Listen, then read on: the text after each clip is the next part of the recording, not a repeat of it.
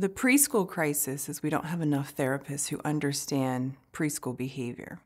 In the Black community, our numbers, we are kicked out of preschool 3 times more likely than other children. And why is that significant? It's significant because that's when kids could become connected with school. My own son in 2nd grade was sent home with a letter that if he continued to cry in 2nd grade, if he continued to cry, he would be suspended. I sat down with the principal and I said to her, if he was a white girl in 2nd grade crying because he missed his mom, would she be sent home with a letter?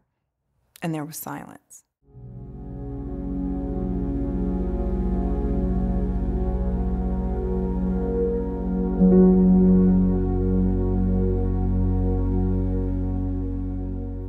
What concerns me about Black mental health services is that there's not enough Black therapists in it to help our children, our community, the urban community. It's multi-layered, right? So there is a stigma attached to it because it's a lot of negative attitudes and a negative thoughts around people of color who may be experiencing something but don't want to share it.